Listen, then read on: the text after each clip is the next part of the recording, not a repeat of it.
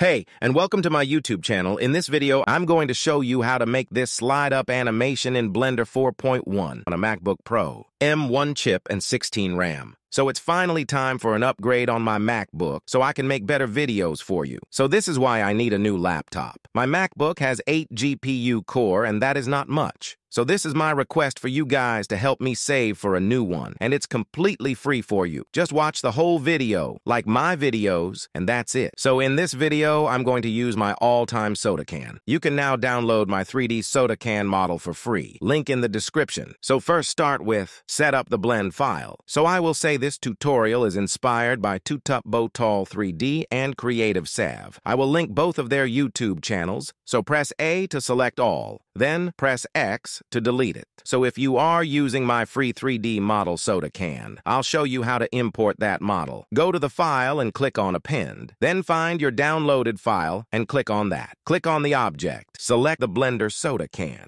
and click on Append. Press Z to switch shading mode and select render mode. And like you see, I made a cool Blender label texture for our soda can, so you can play around with different animations and be a better 3D artist. And now back to the setup stuff. Then press S plus 0.65 to scale it down. Then press Ctrl plus A to apply the scale. Press 1 on your numpad to get to the front view. This is how you enable the numpad for laptops.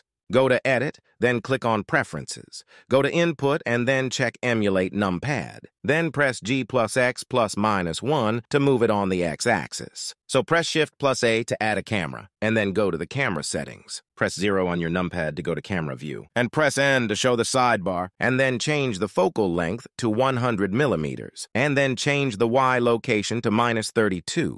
Then unfold the viewport display, and change the passpar 2 to 0.8 so it shows a little bit of the viewport, and then unfold the composition guide, and then check the thirds and center for some guidelines. Now let's set up the HDRI. So go to World, click on this yellow dot and select the environment texture. Click on Open and choose your HDRI image. In the description I linked the HDRI I used, so download that. And now back to the setup stuff. Select the Blender soda can and press Shift plus D to duplicate. Then press G plus X plus 2 to move it by 2 on the X-axis. So I'm rendering in cycles. So go to the render settings and change the render engine to cycles. And if you have a GPU device, go and change to that for better rendering. And change the noise threshold to 0.1 so you can render faster. Also change the max samples on the render to 300. Then unfold the color management. And then change the view, transform to filmic. And change the look to medium-high contrast. And then go to the output selection. So I like to render my videos in 4K, so the number for that is 3840 and then 2160, and change the frame rate to 30. And then change the file format to FFmpeg video,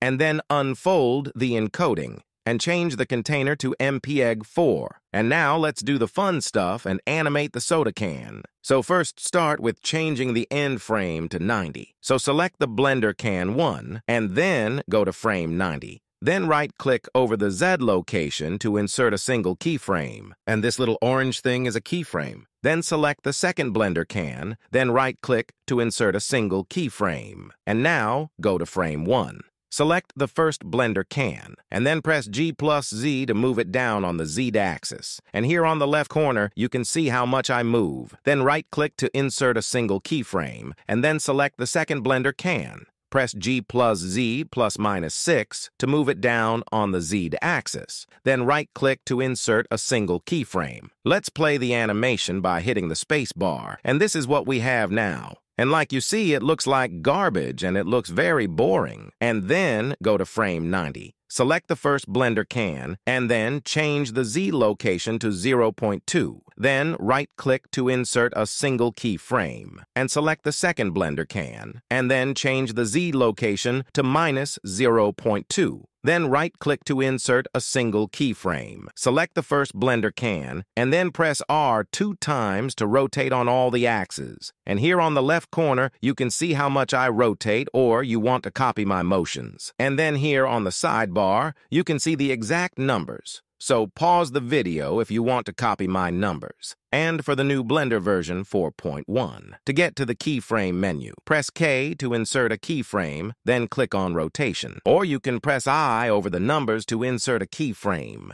and select the second Blender can, and then press R 2 times to rotate on all the axes. And here on the left corner, you can see how much I rotate, and then here on the sidebar, you can see the exact numbers. Press K to insert a keyframe, then click on Rotation, and then go to Frame 1. And here on the hand symbol, you can move the view on the viewport. Select the first Blender can, and then change the Z rotation to something like this. And then press R 2 times to rotate on all the axes. And then here on the sidebar, you can see the exact numbers. Press K to insert a keyframe, then click on Rotation, and then select the second Blender can, and then change the Z rotation to something like this. Then press R to rotate, and then R 2 times. And then here on the sidebar, you can see the exact numbers. Press K to insert a keyframe, then click on Rotation. And here are some Blender tips. If your playback lagging in the viewport, click here on the playback and change to frame dropping for a smoother playback. Let's play the animation by hitting the spacebar, and this is what we have now.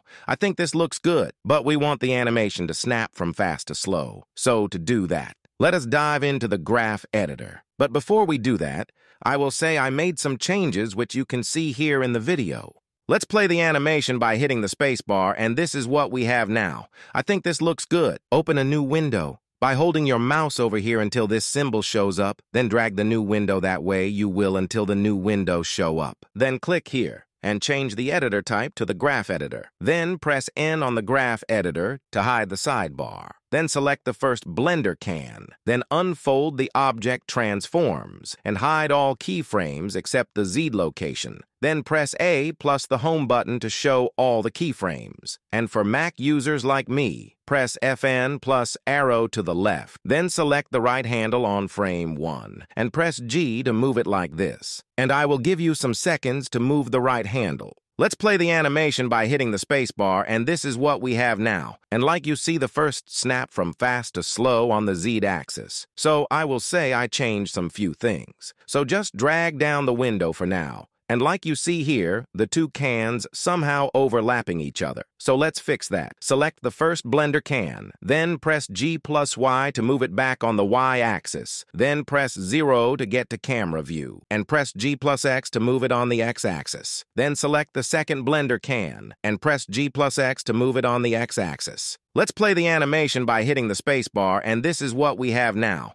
I think this looks good. So let's do the same things for the second Blender can. Select the second Blender can. Unfold the object transforms. Then hide all keyframes except the Z location. Then press A plus the home button. Select the right handle, then press G to move the handle just like this. And I will give you some seconds to move the right handle. Let's play the animation. And wait, something does not look good. So I just changed the rotation on the Blender Can 2 on frame 1. Let's play the animation by hitting the spacebar, and this is what we have now. And now I think it looks so much better. And here is my results. Thank you for watching, and I hope you like my tutorial. And if you do a video of this animation, go and publish that on Instagram and tag me, malin.mpeg4. Comment down below what I can make in the next video and with the editing and all that thing. And feel free to subscribe for more tutorials and videos.